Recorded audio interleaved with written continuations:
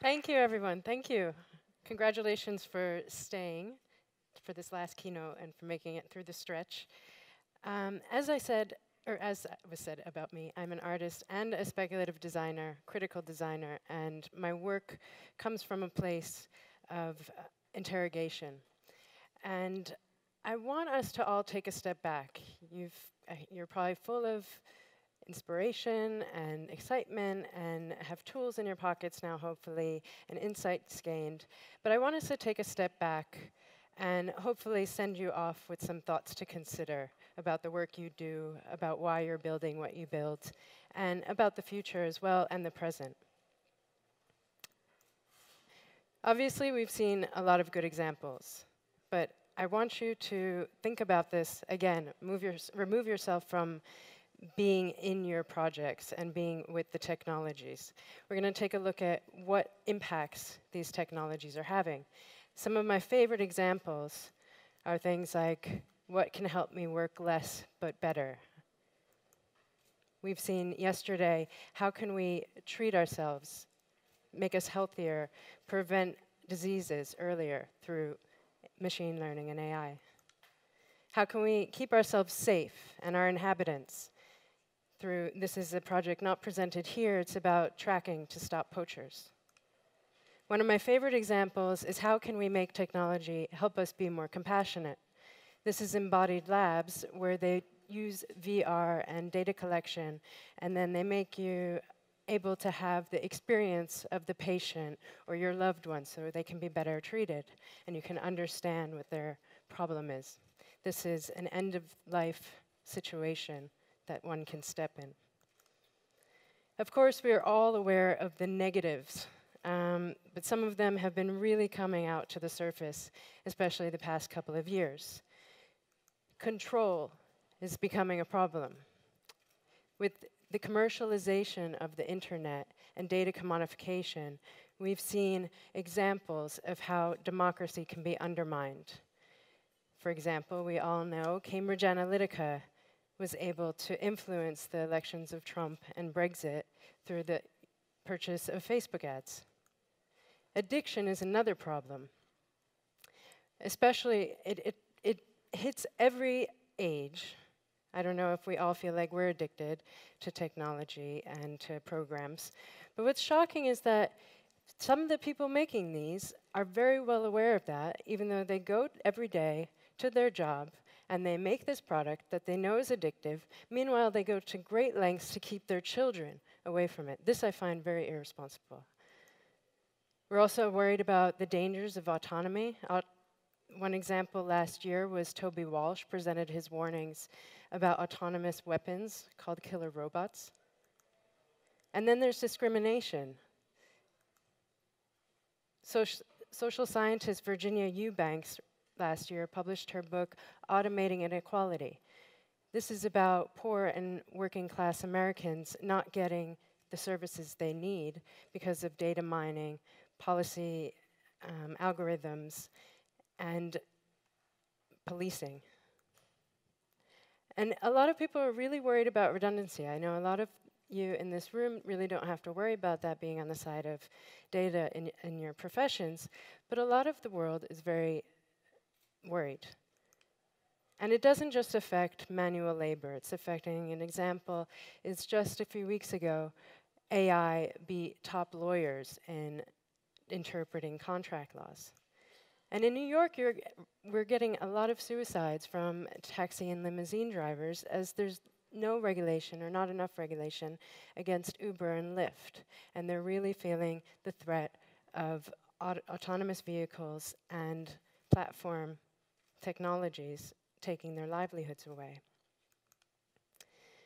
Now, I'm here because in 2013, I was studying at this program in London called Design Interactions. And I was looking at the ways in which technologies are impacting our lives as society. And I was mostly looking at smartphones and the internet and how they were rewiring our brains and our behaviors. And I come at this from a position of also an artist. I really like visions, and I like to know what the goal was. So at this time, my interest and my concern was in inequality, growing economic inequality. And so when Snowden came out with his revelations, everybody kind of shifted their focus to the privacy aspect. And given the concern of the future of work and inequality, I decided to look at who else was collecting this, and at that time saw this massive economy booming. I think today it was said that it's now, or by 2015, it was in the hundreds of billions. At that time, it was only 80 billion, still a lot. But I saw, with my concerns, I saw an opportunity in this, in that if we're all actively creating data, we are all actively contributing to this economy, so shouldn't we all participate in that as data creators, data providers, not as users, not as consumers, but as an acknowledged data participant? And so I did so at the start because I was very unaware of where the data was coming. So I started it at this point as an investigation and a protest. And I'm going to let my 2014 self explain.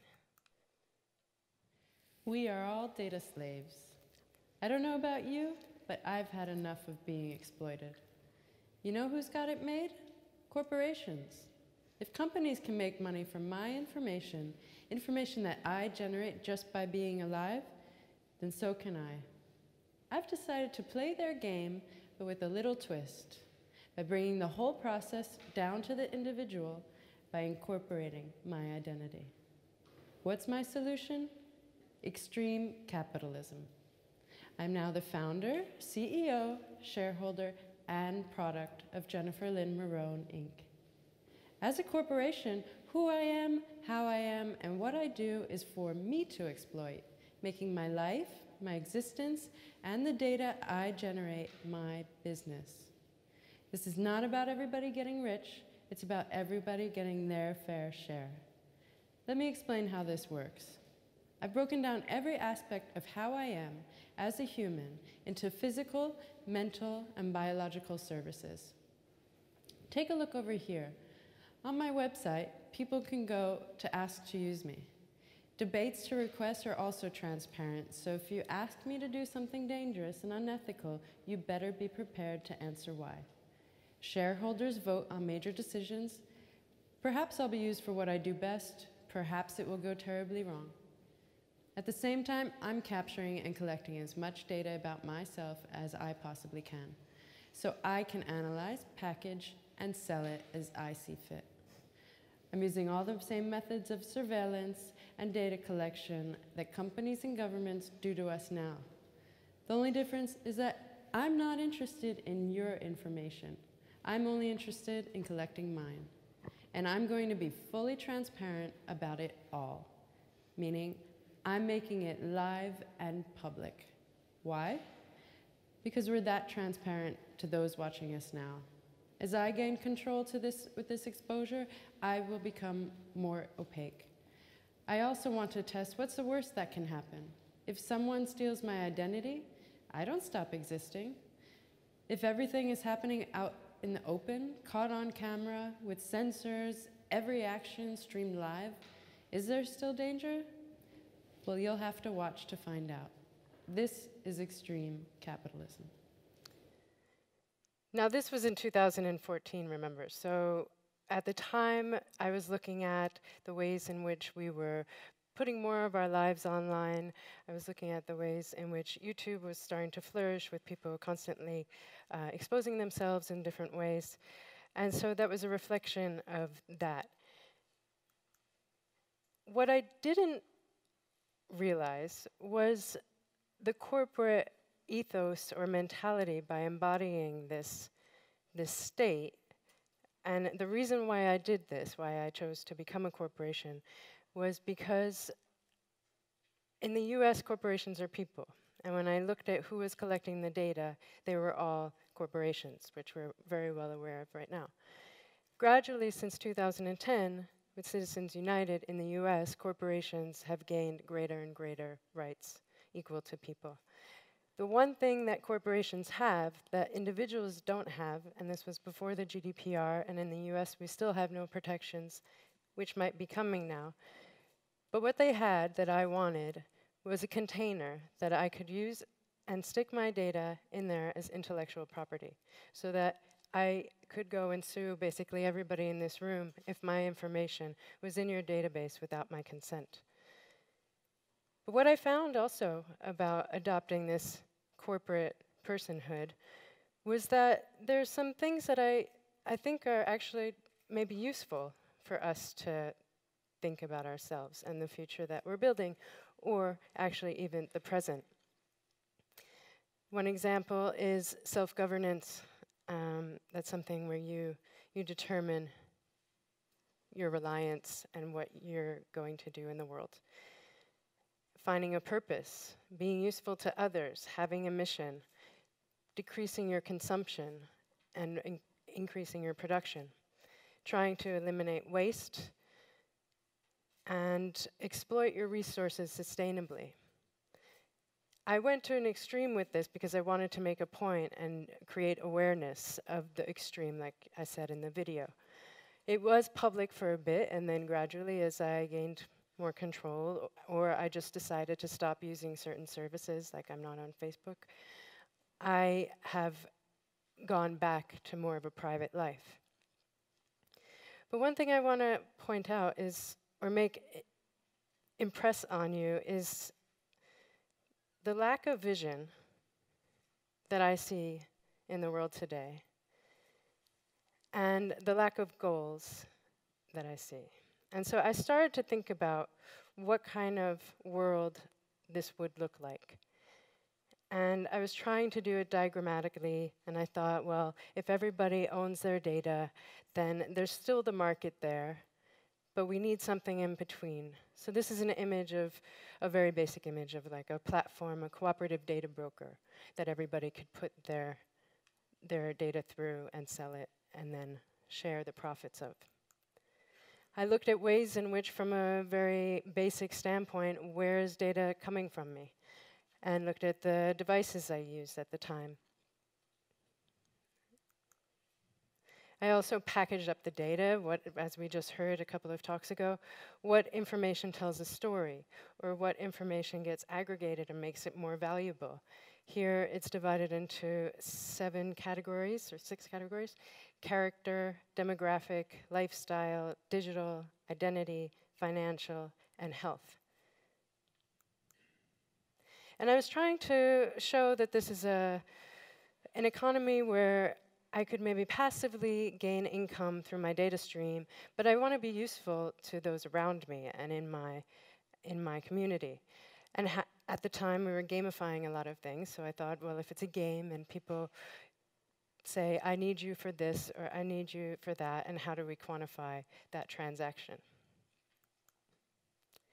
Now, of course, this isn't very practical. It's not a protest that can be taken on by many. It's an expensive and all-consuming endeavor. So I do not expect, and did not expect, that everybody would become a corporation and that we would change things. But I did start questioning what the vision is of companies. What is all of your visions as builders of these technologies, of builders of AI? And I think it's actually now a really, really critical time to start asking this. And so I did. I went to some of the biggest technology companies in the world, and I sat down with the research scientists building these technologies, like AI and machine learning, and I asked them, what's the goal? What is the vision? What are you working on, and what are you trying to do? Or what does the world look like with your product? And I really didn't get many answers. I either got perplexed, quizzical looks, or I got people that said, I don't know, but it doesn't look good, or that it was a very narrow world around what they're building. And this started to concern me, this absence of a vision. So I'm asking you to think what your vision is, especially now that data everywhere I heard today, data, make use of it, make it available, because this vision of a future that you're planning on might not exist for much longer. One person's vision in that company was something like this. He said, I think we're going to be traveling around planet to planet or just in space. We've left this one and we live forever and we're hooked up to computers all the time. That sounds very familiar. And that made me think maybe we're only moving towards futures or presents of visions that we're told. E.M. Forster, I don't know if anybody's read this book, The Machine Stops. It was published in 1904, and it tells a story of a society that lives underground, each in their individual rooms. They're connected by these kind of televisions, and they each teach each other little things, like insignificant things, like putting on makeup or Spanish, or not insignificant, but in this world, not very useful. And this is undeniably close to how we live today. We don't live underground, but what happens in this book is change does come, but then the vision stops. We don't know how things progress after. So we have plenty of dystopias, and we have plenty of fantasy, but what do we have for realistic alternatives to today, or where we're going very soon, not where we're going to be in the future that none of us are going to experience?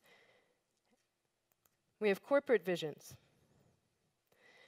And these companies, and I'm sure many of you, are very, very involved, and it serves to your advantage for us to believe in these visions. Visions of how our environment's going to be augmented with your products or corporate products. Visions of data collection all the time through our retina, or living forever and our genomics on this cloud or that cloud. Also, visions that I don't think everybody identifies with. I don't identify with one of these. I do not fly business class. I do not live in the jungle or the rainforest where I can look at architectural plans on a new background or new device. So the visions are for very specific demographics as well. What I want to do now is I want to show you some real examples. Examples because since I haven't been finding them in visions, I have been trying to find them in reality. Recently, when Uber cut the pay cuts to drivers, there were protests in Paris, and some drivers organized and built their own application modeled off of Uber. I think a couple of weeks ago, we heard CEO of Airbnb request from the United States Securities and Exchange Commission to allow his hosts of Airbnb to become equity stakeholders. A vision of mine would be going even further, and only hosts and guests are equity stakeholders, and that shareholders are not something else. Me Data is one of, I don't know if anybody here knows of them, probably. They're a great example of data ethics, data dignity, and potentially a future that we're headed for, if people like myself have anything to do with it. Me Data is a cooperative health data bank. It's citizen-owned by all the members that contribute their data. It's not for profit, it's transparent. And what they do is they believe that the people contribute the value, and the value goes back to those people. And since it's a cooperative, all the members decide how they want that profit to be used, so whether it's given back as dividends or whether it's reinvested or it goes somewhere else. And they can also decide how they want their data to be used. Here are two people that are visionaries, Jaron Lanier and Glenn Weil, both of whom I've been in one of them I've been in collaboration with recently. They have started to provide visions about data as labor and data dignity. And last month they put across a blueprint for a better digital society in which they propose 7 principles for any mediators of individual data. Some of these principles are fiduciary duty. Like a personal financial advisor, your obligation as a mediator of individual data is to act in the best interest of the data creator. Quality standards, that they're checked and the data is not only used, that it's protected basically in differential privacy, that one piece of data is not the same consideration as another when it's sold, and that not all data should be sold. Benefit sharing is a very important one, that 70% of the value of the data, the profit that you receive, goes back to the data creators. That means you keep only 30%. Right now, it's closer to 10 or 20% that goes back to creating value, either in products or services, but 70% of the value goes back. So together, we started to meet up, and this is one thing I want to also put in everybody's mind, as was in a panel earlier, about creating communities. Glenn and I met, and we also engaged somebody else called James Felton Keith, and we started a data union. And so we are pushing for those kinds of principles to be applied to companies and any mediators of data. And we also started recently a community that's a movement, and one of the ideas, which was presented in this book of Glenn's and Eric Posner, is about data as labor.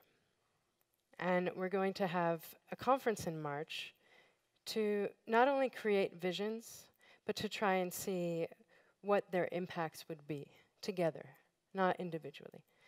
So we're coming together as not just artists and communicators, but also people in government, activists, entrepreneurs and technologists, and academics. And we're going to make examples of this and see what might work. And then when we find ways that work and visions that are good for reducing inequality, then we're going to try and build them. So as you leave today and you go off to party, I want everybody to try and think and step back occasionally and think about what you're building. And think about the positive things that are, of course, going to be there. But also think about the negative things. A lot of what is happening was not intended. And I want you to be careful and wary of when you're following a corporate vision that's based on a profit motive. And I want you to also not be afraid to try different business models and break what you're doing and break rules and fight for what you believe in, but to also really work on a vision of what you think the world should be like or what kind of world you would like to live in. And if your product or your services or what you're doing does not fit into the world that you want to live in, then I really please beg of you to stop. If you'd like to talk to me or find out about anything else that I've talked about tonight, the Data Union or Radical Exchange, please do, or you could go to these places. And I can be reached at this information in the middle. I'm happy to help you deploy your visions or find your visions. And I hope you had a great conference. Thank you very much for inviting me.